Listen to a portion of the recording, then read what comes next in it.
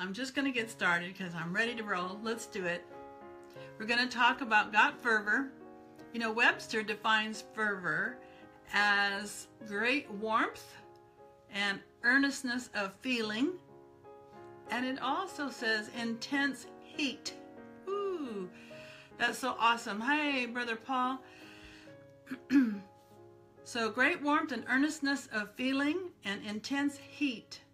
And I think that's an interesting definition, especially as we could apply it to ourselves as Christians. Because Paul wrote to the Christians in Rome, trying to encourage them a little bit, and he said, never, never, never be lacking in zeal, but keep your spiritual fervor serving the Lord. That's in Romans 12:11. So we're never to lack in zeal, and we're to keep our spiritual fervor serving the Lord. Now, we all know that life comes in and life happens and situations come about and drama and trauma and all kinds of things. And it attempts to overcloud our fervor and our zeal in serving the Lord. But Paul admonishes us here in Romans not to let go of that, to hold on to that fervor and that zeal that you had in the Lord. And I just challenge us today to remember how when we first knew Jesus Christ as our Lord and Savior, oh man, we could hardly wait to share with everybody what happened because our lives had changed so much. And now we discover, when you look at polls that are taken in church growth circles and so on, that about 90% or more of Christians have never shared their faith, have no interest in doing so. They just feel like if I just work in the church, hand out a bulletin, or do some ushering or parking lot, I'm good. No, that's in-house maintenance. That's what I call that. It's in-house maintenance. You know, we all need to do some chores within the church family, just like we do chores in our own natural families. We have different ones take out the trash, different ones wash the dishes, so on and so forth, mow the yard. We all have different chores that we do to maintain the house that we all live in and function. But what really floats our boat is when we're actively engaged in the gifts and the bent that we all have in life, in our careers, and we enjoy getting up and accomplishing a thing. Well, in Christendom, what really moves our zeal-o-meter, if you will, or our excitement for the things of God, is when we are sharing our faith, strategically working with the Holy Spirit and bringing someone to Christ, getting them baptized in the Holy Spirit, ministering healing, discipling a new believer is so energizing. Oh my goodness, when you watch how God works and moves through them. So when Brother Paul in Romans 12 encouraged us to never be lacking in zeal and keep our spiritual fervor, that tells me that it's possible to lose your zeal. Hey, Sister Lynn and Brother Leon. And it's also possible to let go of your spiritual fervor. But I've got good news for us today. We can fan the flame that's still smoldering on the inside of us, and we can fan that flame until it gets white hot again. Sometimes, in order to do that, what we have to do is get engaged in doing some things different than how we've always done it before, because we know if you do the same thing, you're going to get the same results. And when Jesus told the fishers of men that were out there fishing all night long, toiling all night, not catching anything, cast their nets on the other side of the boat for a great harvest, they had to be willing to obey what he said and do it different. Because you know what Peter said to the Lord, you know, this has been our job since we were children. We know how to do this, and we've worked hard all night long, and you know, don't tell us what to do, basically. But then he had a change of heart and mind, and he said, nevertheless, at your word. And so what they did is they cast their nets, and you know the story. The catch was so big, they had to have others come in and help them. What an amazing problem to have, where you have to have other people come in because your blessings are so amazing. So when the Apostle Paul says, never, never, ever be lacking in zeal and keep your spiritual fervor, that demonstrates to us that you can let go of your fervor and your zeal if you're not mindful of it. It's kind of like that frog that gets put in the pot of water and then the heat keeps gradually getting turned up. Sometimes we don't realize, like how John wrote in Revelation, that we've lost that first love. And he said, consider how far you've fallen from that place where you used to be so excited about the things of God.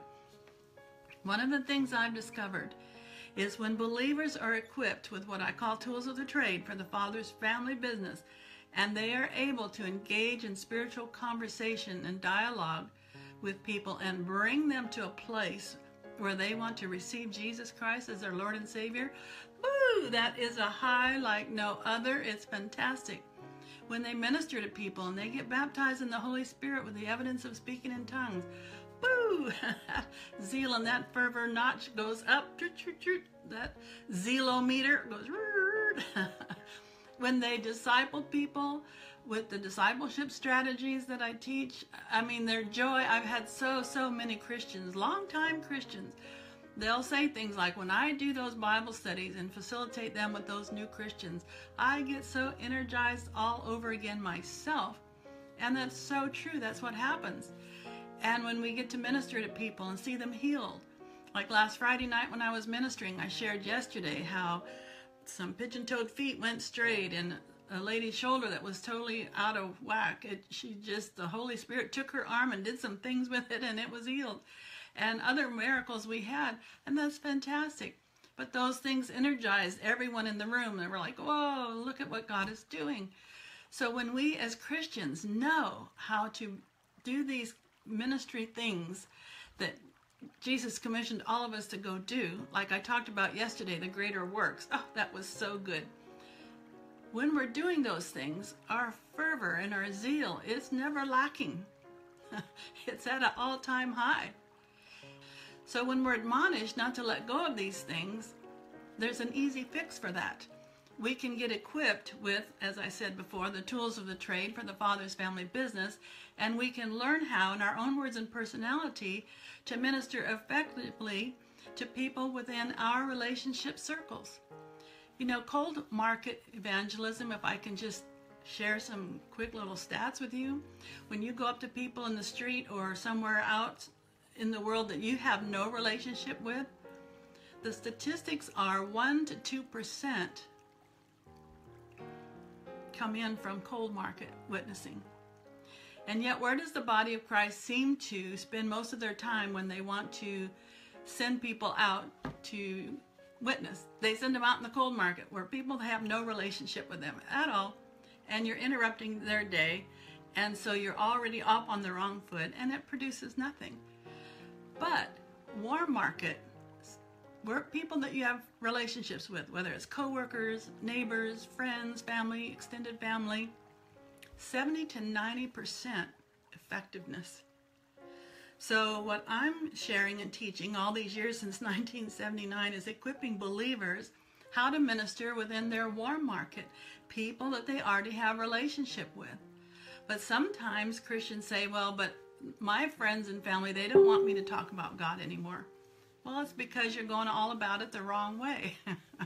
I would love to show you how to do some things differently. So instead of losing friends and family, you could gain friends and family, not only into God's family, but even closer in your own relationship, and get on the same page spiritually. One lady said, I've never led anybody to the Lord. I don't know if I can do this. I said, just take the course. Do you know, she took the course. Her teenage son was coming home from an evening out with friends, and she engaged him in conversation in the ways that she was learning how to do in this course. And do you know that she led her teenage son to the Lord? That was the first person she ever led to Christ.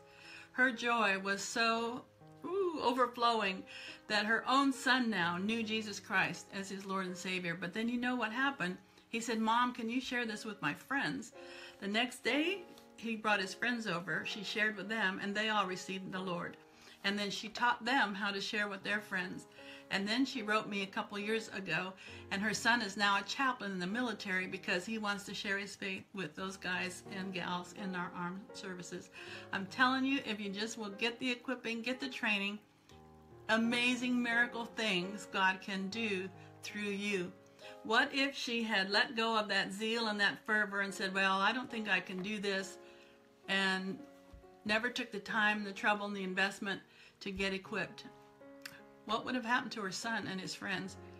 Because you know, when he came home that night, what he shared with her? He was a little discouraged because all of his friends were thinking about committing group suicide that night. Talk about the timing of the Lord. Talk about the high of God's zeal and fervor in her heart when she realized God used her to cause all those young people to have a total turnaround spiritually and in their lives and in the projection of their lives. So it's powerful.